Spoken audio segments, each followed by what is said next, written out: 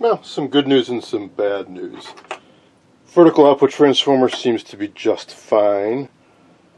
But unfortunately, I cannot access these cup plates from below. There's too much metal in the way. However, I did pop out this cap, which is a common failure point. It's 0.0015 microfarad cap rated for 1,000 volts. It's part of the vertical feedback. The couples high voltage pulses in the vertical output transformer back into the oscillator circuit, so I put in a replacement for that. I was able to do it from the top side. And just for the heck of it, I'm going to pop in some new tubes in the tuner out of a working set. So 6x8, I believe, is the oscillator mixer. And the other guy is an RF amp, 6BS8. Oh no, it should be a 6BC8, I do believe.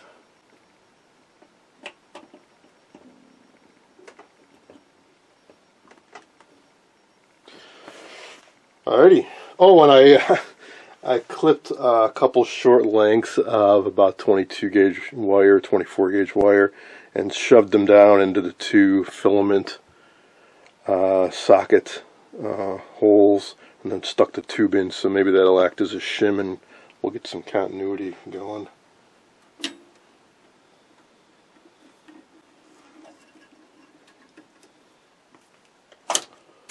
Okay, here we go.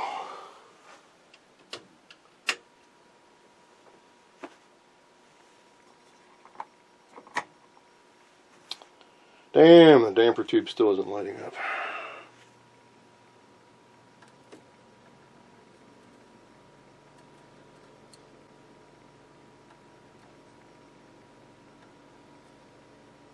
Unless I push on it in just the right spot.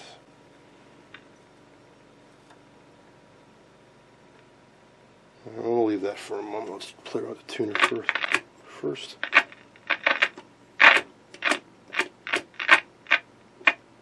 I got to imagine the contacts inside this thing are just filthy.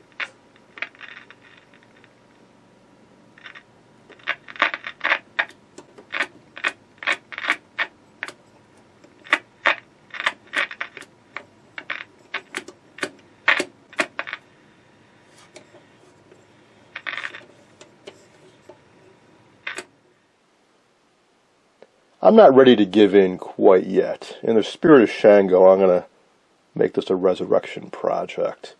By that I mean, rather than resign myself to removing the board and just shotgunning everything, let's see how far we can get. So I can replace a couple of these caps, a bunch of these caps from the top side, almost every cap. Even these guys can be done. It's a little bit tricky. It's vertically mounted, so the other lead is down in there. And it occurred to me, you can replace the cup plates from the top. In fact, again, if you look at service info, and it wasn't only Philco that did this. I think Philco gets a bum rap for that. GE, RCA, everybody was switching to circuit boards, and they had similar issues. So there are two recommended replacement procedures. One is to clip it out and put pigtails on and attach it to the existing leads. But when you can't, where it's a vertically mounted part, they suggest you crush it, you destroy it. Same with this cup plate. So no, it's not easy to get at, but I can certainly take a tool, a ceramic, and just crush it to where I can get at the 4 individual leads and clip them off, and then I can tack a new part in on the remaining stubs from the top. Also, I can do some troubleshooting. No, the 2 pins are not easily accessible, but you can trace out where they go. For example, I can see this tube pin, because they conveniently replicate the circuit board traces with silk screening on top. So these yellow pathways here correspond to the copper down below. So this tube pin, I believe, goes right over to here, so I could check it there. I also happen to have a set of these. These are worth their weight in gold. These are socket extenders. You take the tube out, you stick the tube in here, put this in the socket, and you get all these very readily accessible test points. These are the real deals made by Vector. These are Not easy to come by and tend to be a little pricey on eBay. Luckily, I've got 3 7-pins and 1 9-pin and an octal. This is a 9-pin tube, so I can pop this out, stick it in here. And at the very least, we can see is the vertical oscillator even running. Now, you got to be careful because there are some voltages present on some of these points that will destroy or severely damage modern test equipment. I think they even tell you on some of these points, do not measure.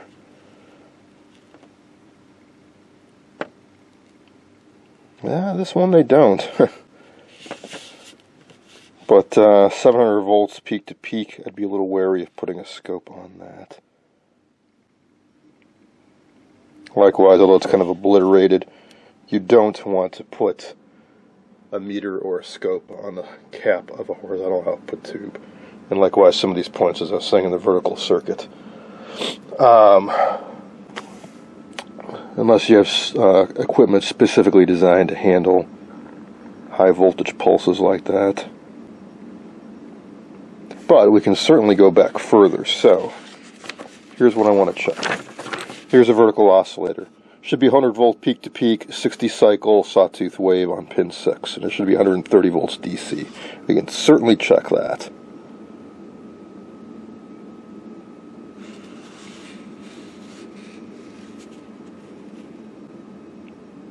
And generally, this is the point you do not want to measure the plate on the vertical output tube.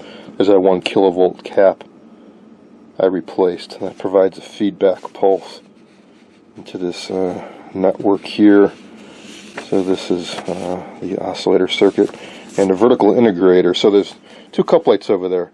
One of them with those 4 vertical components, that's this guy. That is the feedback network. That has to be intact without any issues with this, will not oscillate. Vertical integrator is the other one. This could be eliminated and it would still function, I'm pretty darn sure. What this does is it synchronizes this oscillator to the incoming sync pulses. But without that being present, I'm pretty sure this will just freely oscillate on its own and deflect the yoke. So I checked this primary, secondary DC resistance seems to be fine. I have not checked the vertical yoke windings. I can certainly also check that. I think the first thing, the easiest thing to do is put the socket extender in here and get a scope up on here, and let's see if is this thing oscillating. Power up. So we should see pin 6. That is what we should see. 130 volts DC and 100 volts peak to peak, 60 cycle sawtooth. The tubes are all warming up.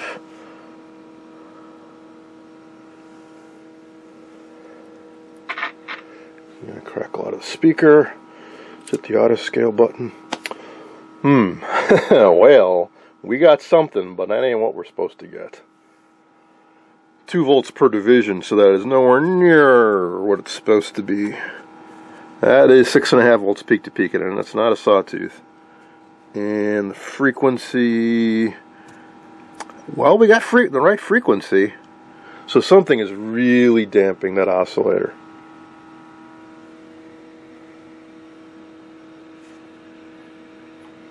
So again, we suspect this guy, the vertical feedback couplate, which feels a little loose in there. Just, I hate. So anytime these things wiggle or get bumped or moved around, there's always a possibility it could crack a trace down below. I'm hoping that's not what's going on here, but that is a possibility.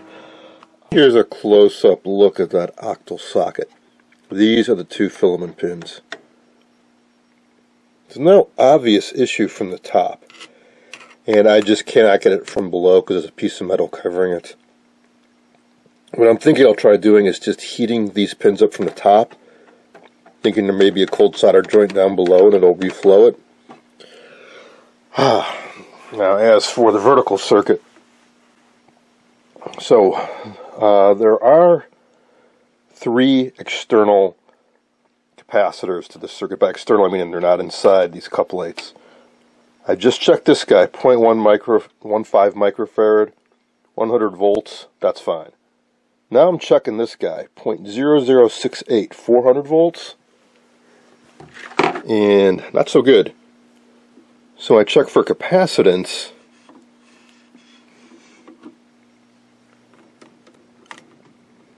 Oh, quickly came off. When I cut these out, I left enough lead on the circuit board so I could attach a new component, but also enough that I could test it. And for leakage, this should be good up to 400 volts. We got significant leakage at only 200 volts. And when I try to check for capacitance, it's indicating that it's short.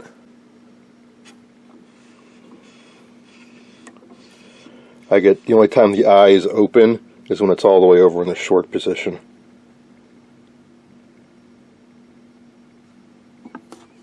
I'll try it on the higher range. Yeah.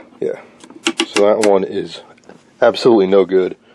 And finally, we've got a 0.1 that should be good for 400 volts.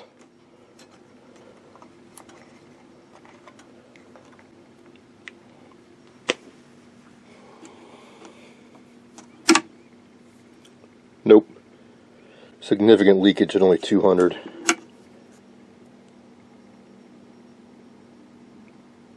Even at 100. Takes a while, but it's leak even at 100 volts. Those two caps got to go. I'll tack the 0.15 back into the circuit. Just, hey, test good. Let's just leave it in there. But I'm going to replace the other two. And I'll try to reflow the damper, and then let's try powering this back up. Here are the two new caps, and here comes the power. Sorry for the handheld camera work, but constantly putting the tripod up and setting it up and going back and forth is kind of a drag, so bear with me. Well, that did not help the damper tube situation, unfortunately.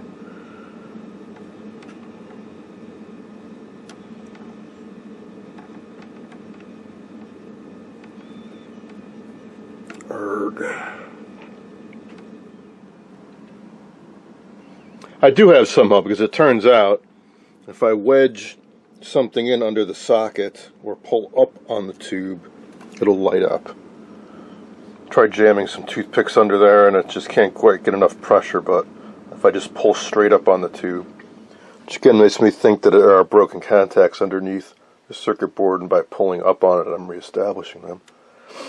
So I'll just keep this held up for a while and see if we get anything on the CRT. Damn. No change. If I wonder why it's still working when I let go, it's because the tube is slowly cooling down and that's going to start fading. So, that didn't do jack.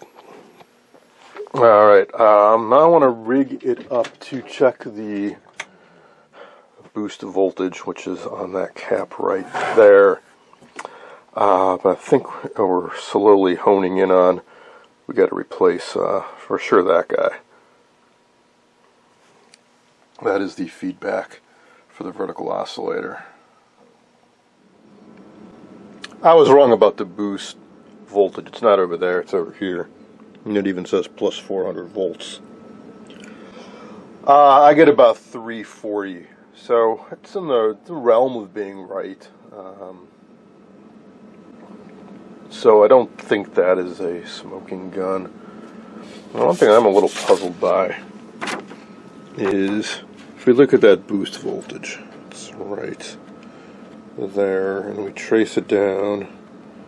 Height control, VR1A. I don't know where the height control is on this thing. I know on some of the Predictas there are dual controls. You pull the knob off and you put a small screwdriver through to get at the back control.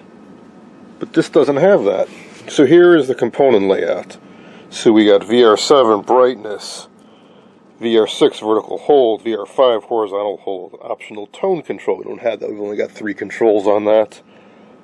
VR8 on off volume contrast. We got 2 controls on the back. VR2 the vertical linearity, and VR3 width. I don't know where the height control is. Unless there's a trimmer somewhere on the circuit board. Oh, now I remember where they are. They are mounted on the circuit board. There's 2 guys down there. Height and horizontal center.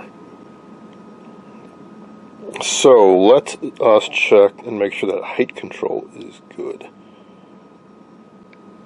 Otherwise, it's time to replace that guy. Right there.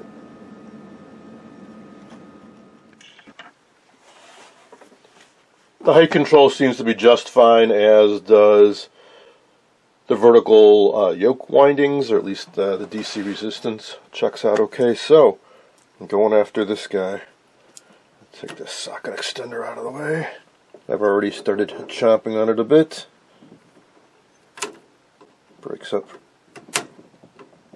pretty easily. Carefully bend this cap down. Get in there better. It's only got 3 leads on it.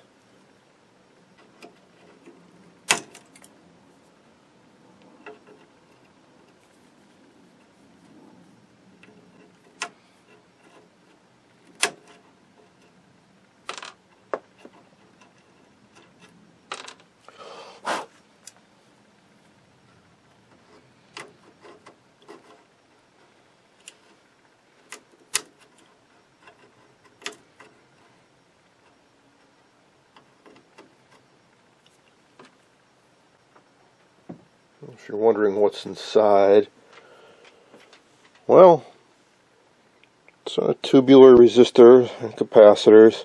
They have metal lugs on either end. They're attached to like a mini circuit board that has conformal coating on it.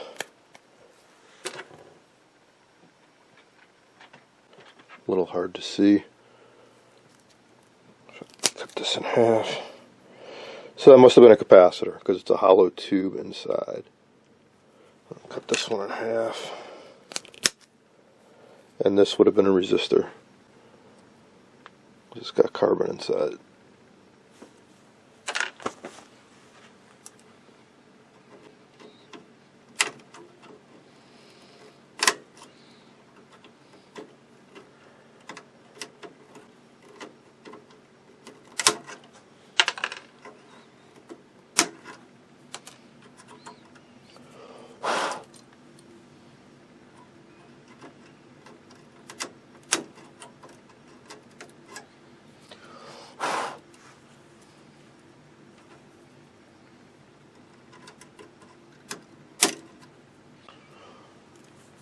Down to where I can attach a new one.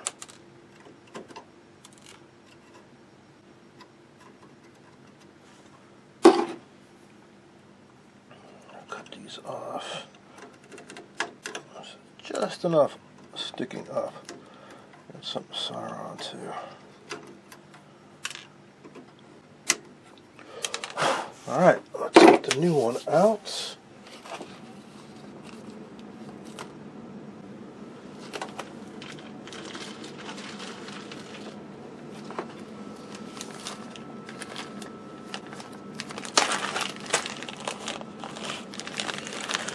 $36509-1. Let's verify that part number.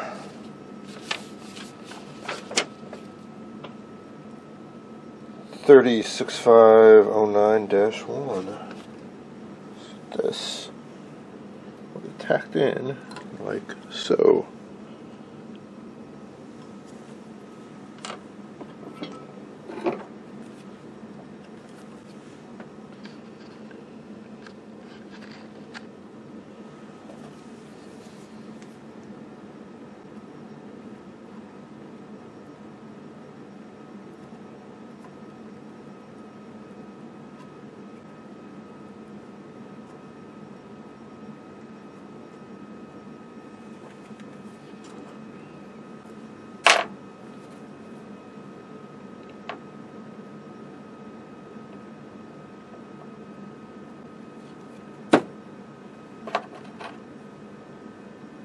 And I'm going to leave the leads long, so eventually I'll pull this thing out and mount these components when I can access the bottom of the board. Alright, that's it. Carefully bend this guy back. Alright, time for another test.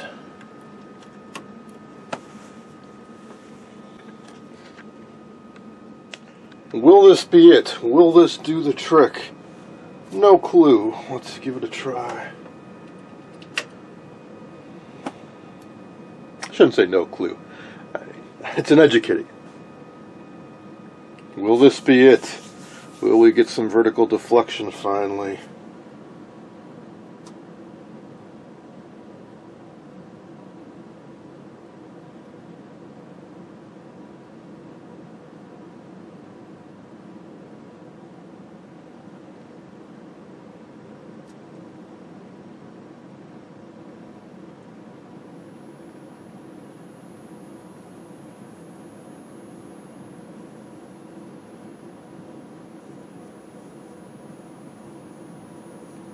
It might actually be a good sign because the screen is blank.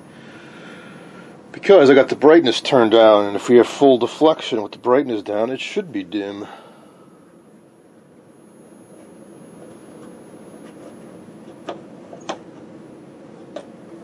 Nope. Damn it.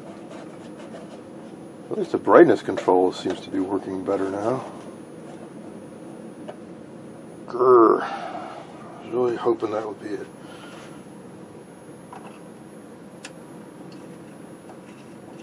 I'm adjusting the vertical linearity control now, and I'm going to try to do the height. It occurred to me I haven't tried actually adjusting these controls while this has been on before.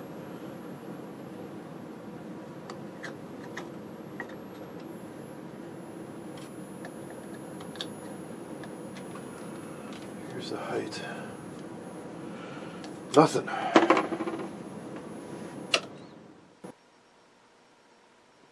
I don't know why, but I'd been assuming this whole time that that replacement cap that I saw in there must be good. It's not. So I just popped that out and replaced it. Let's see if it made a difference.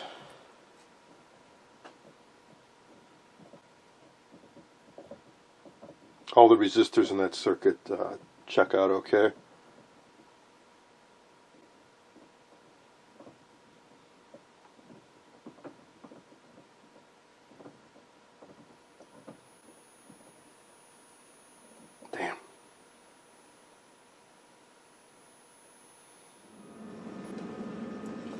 What's next?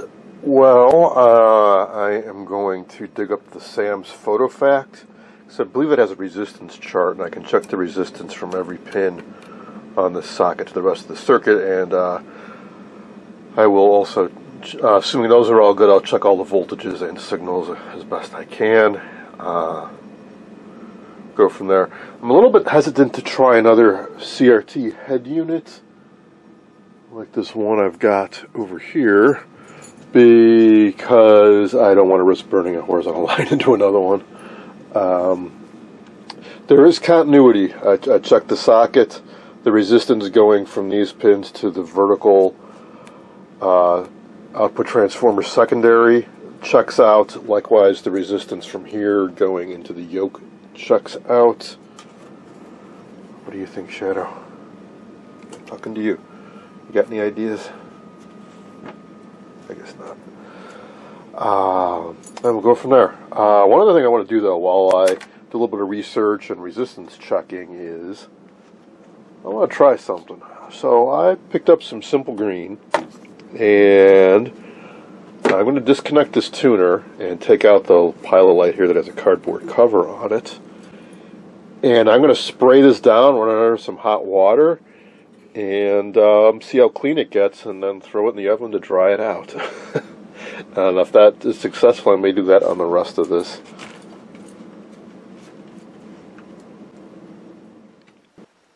Here's a closer look at the tuner. The IF output is via this RCA jack. You get power through this 4-prong connector. RF comes in through the twin lead in the back. That has got a pretty ugly splice on it. Here are the knobs. Get those off. And there's that light bulb. It's got a cardboard shroud on it. I don't want to get that ruined. Just this whole thing slides off. I think I will just unsolder it there and take it out. I tried to get this cardboard shroud off. It's really, really on there tight. There is a slit in one side, but no luck. And I want to replace that light bulb. So I think if I take it, disconnect it, I'll be able to work on that better. Anyways, see how filthy this is? So let's get a good look at that. I'm going to spray it with simple green and see what I can do. You ready for this? Yes, this is the same tuner.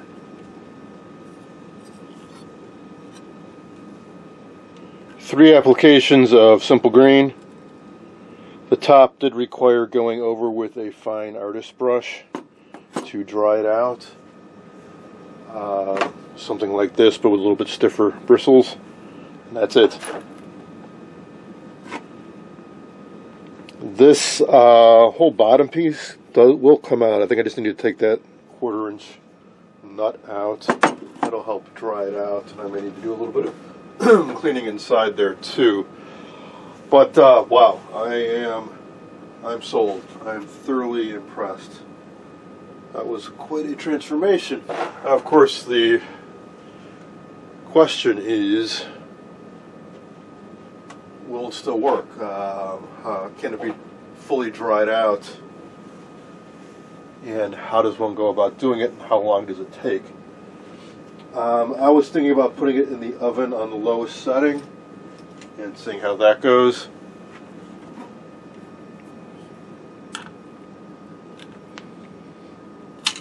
Of course, I can't find my 1/4 inch nut driver when I want it. This will do.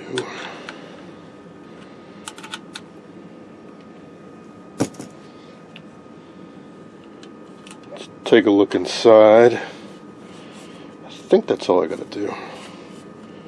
The rest of this is just pressure fit. Yeah, there we go. Oh, this back plate's in the way. That's annoying. Oh, really? I'm gonna take all that off. Just 2 more 1/4 inch nuts holding that on. Alright. I suppose the more I take it apart, the better it'll dry out.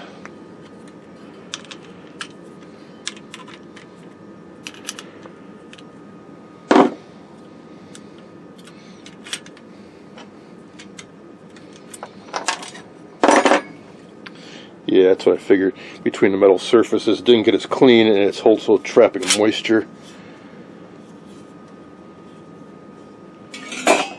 And there's what's inside, and it's all wet.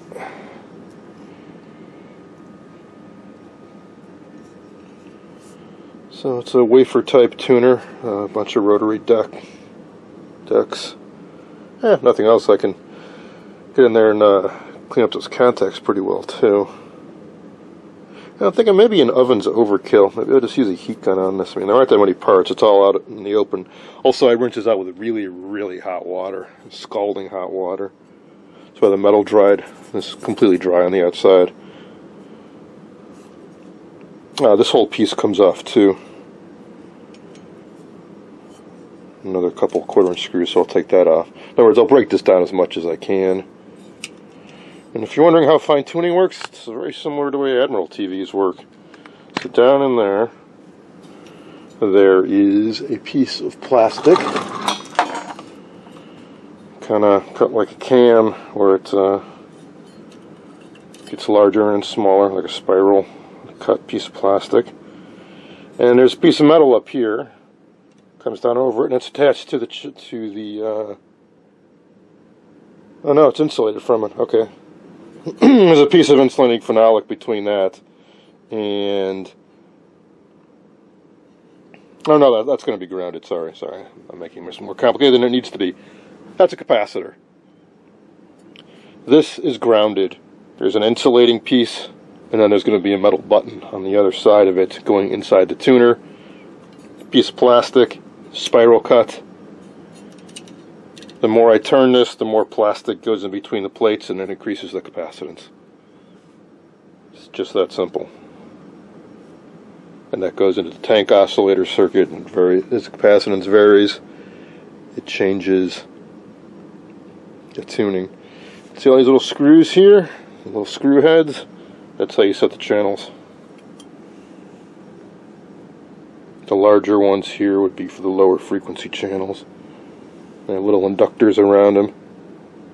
Big jump in frequency from, say, channels 2, 3, 4 up to channel 13.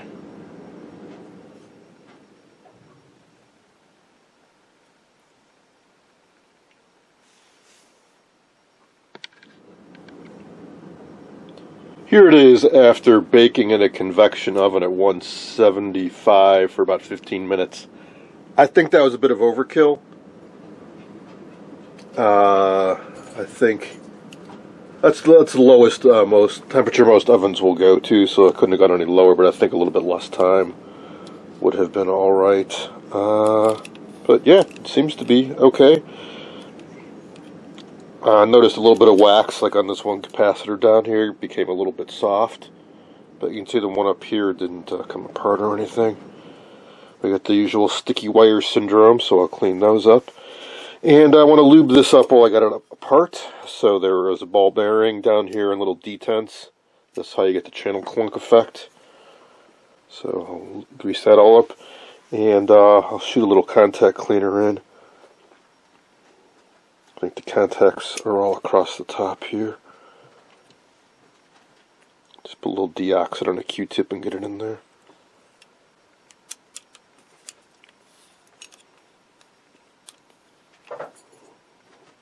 A little bit of grease on the front there too. There's a little locking thing on there.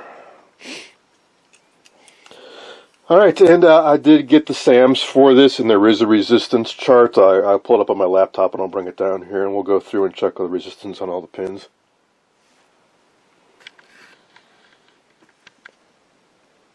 Took me all of about 5 minutes to find the problem, or problems. When I was checking the resistance between the chassis, aka ground, and pins 8 and 9, they both measured it infinite, open. So my first thought was, okay, these sockets have a reputation for being bad, especially the 9-pin ones. But no, I measured the resistance from 8 and 9 to the next nearest component, no problem. Okay, well, what are pins 8 and 9? Cathode, cathode. Okay, well, what do they go to? Got that 0.1 microfarad cap we tested as good, going to ground. And then a 33K resistor over to vertical hold, going to ground. Pin 9, over and over to the vertical linearity control, which goes to ground. Both of these controls measure open. What are the odds that both vertical controls are shot? Well, they are.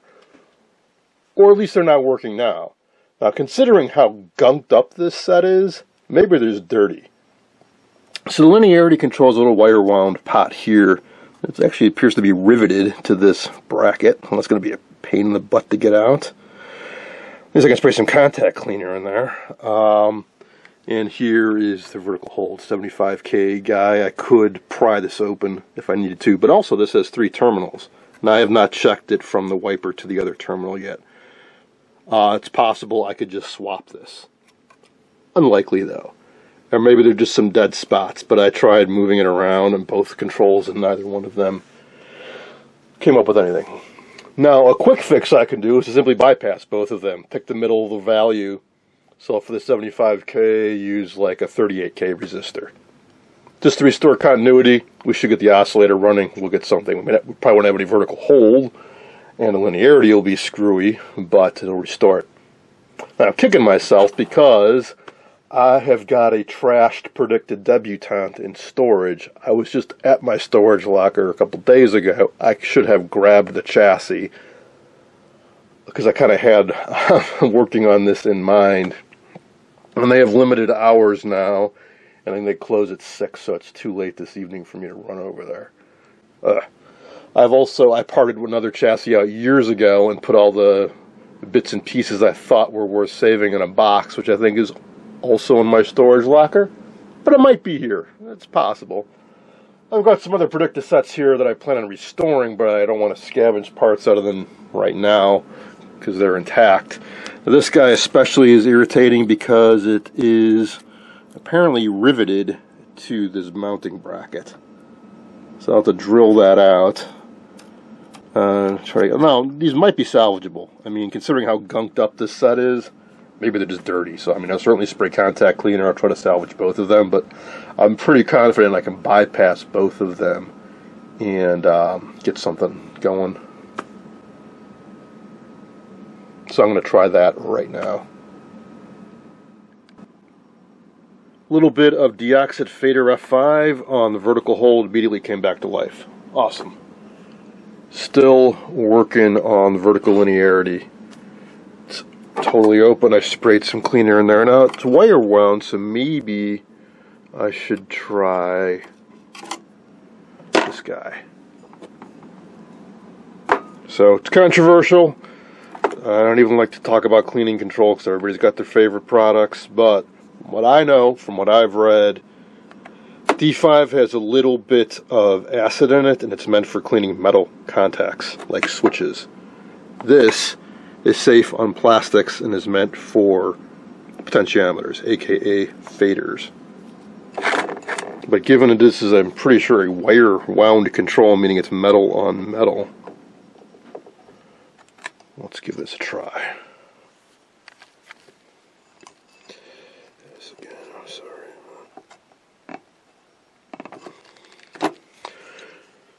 And again, I apologize about the sloppy camera work. I'm not entirely sure how to get at this. Again, it's I mean, there is a hole in the top there, so again, it's very difficult to unmount that control. And we got nothing. And I was just reading about another guy a few months ago on the Antique Radio Forum who had exactly the same problem with this control. It's a little bit of an oddball control, too, because it has a 180 ohm stop. So the idea being that this pin should never go all the way to ground.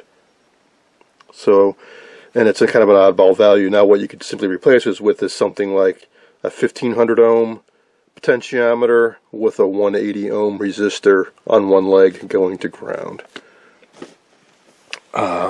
So I dug up a 560 ohm resistor, and I'm going to jump it with that. And that goes right over to this pin where I got the alligator clip, vertical linearity right there. So I'm going to go from that to ground, power this set back up. We'll see what happens.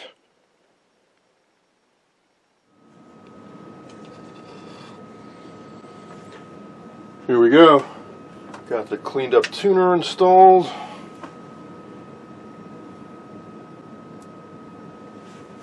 Got my 560 ohm resistor in place.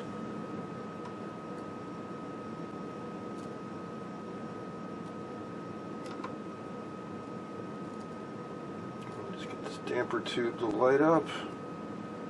There it goes. Don't have a speaker installed right now, so no sound, I'm afraid. All the tubes in the tuner are lit up, in case you're curious.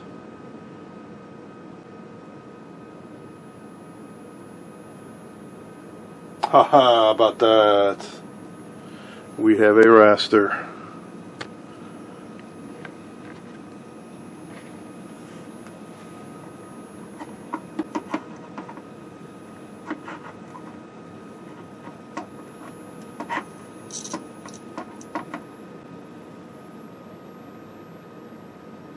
There it goes because the damper tube went out again. Come on, come back to life.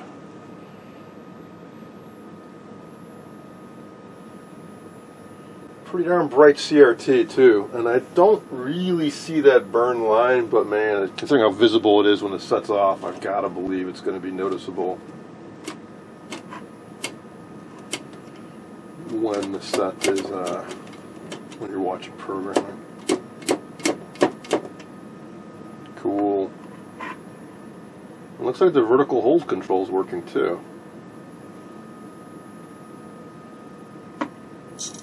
Oh yeah, it occurred to me that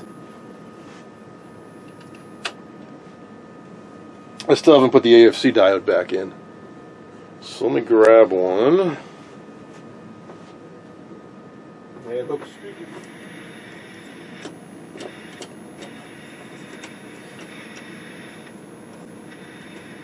This is the only station where I hear static, which makes me think this might be channel 6, which is the only broadcast channel around here.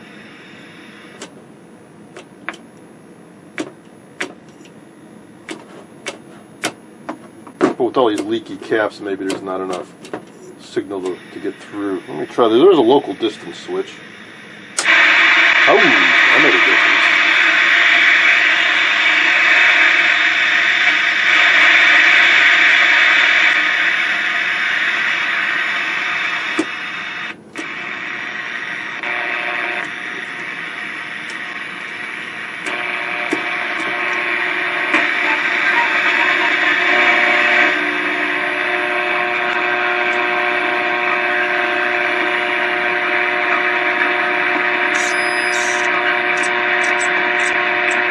Huh, there's almost an image too.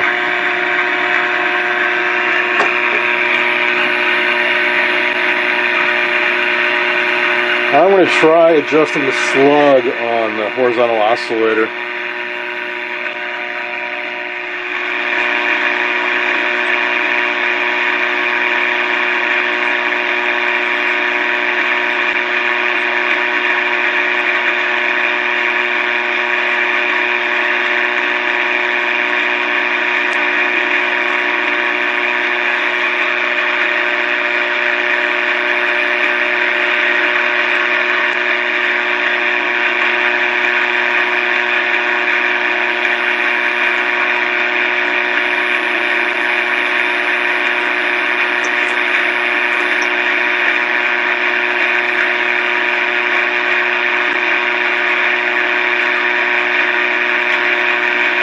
Close.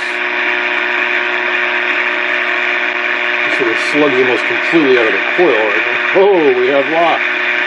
We have sync.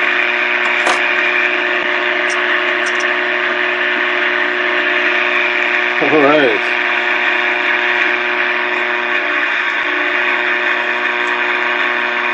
We actually have an image.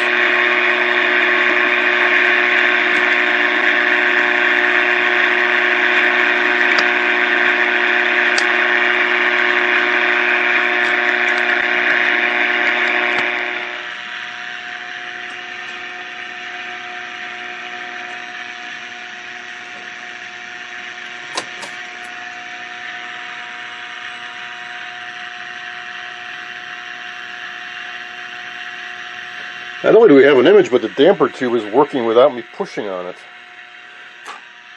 Miracles never cease. So that's a very low power signal, video carrier, but it has a very strong audio carrier, because this is actually a FM radio station. It's Me TV radio at 87.7, which kind of coincides with the old channel 6 and the NTSC system. And they still broadcast, but they seem to have lowered their video carrier even more sometime in the last year or two, so it's really hard to receive. But the audio carrier is really strong, so the fact that we don't really have any sound, even though we have what I would say is pretty good video, all things considered, unless you think there's an issue in the sound system. Now, I haven't checked any of these tubes, but that's certainly a very simple thing we can do, is check the audio tubes. Here's the audio output tube, and somewhere in here is a ratio detector. So let's pull up the schematic here. This is the Sam's, which has a horrible layout of the schematic. I split it over 2 pages, and I find it very hard to follow, but it's in front of me, so I'll look at it. Alright, so there's a 6EA8 sound IF tube and a 6CS6 audio detector and the audio output. I got a working chassis nearby, so I'm just going to grab all 3 of those tubes and swap them out.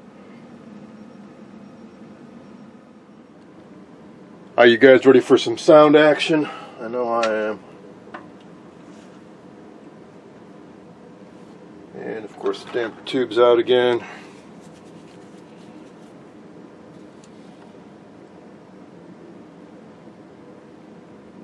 I'll tell you one thing I want to do. Now that everything seems to be working more or less, I want to put the high voltage cage back on. I'm not crazy about having my fingers next to the flyback all this time.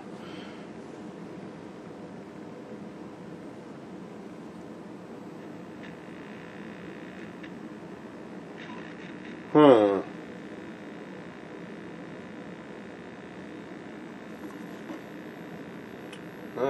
6CS6 is not. Oh, there it goes.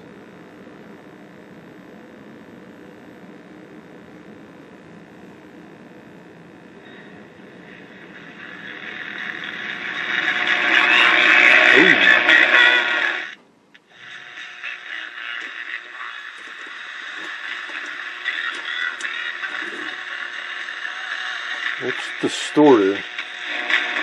I'm going to try putting it on a distance switch. Cut the contrast down.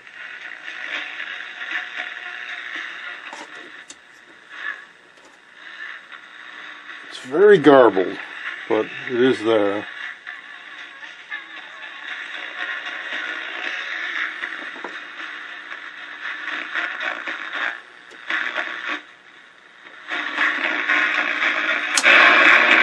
Here's with the higher gain.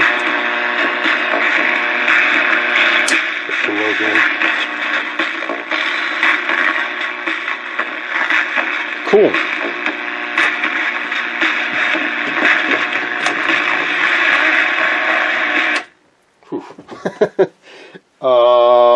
Awesome. So we're at the point now where I guess get that freaking damper tube to behave. We'd be in pretty good shape. So what next? Well, there actually aren't that many paper caps left. There's a couple black ones over here, which were those ones that were bad on the other. So for all the ones I've tested that look like that have been bad, I think those might be part of the sound circuit. So I wouldn't mind getting those out next.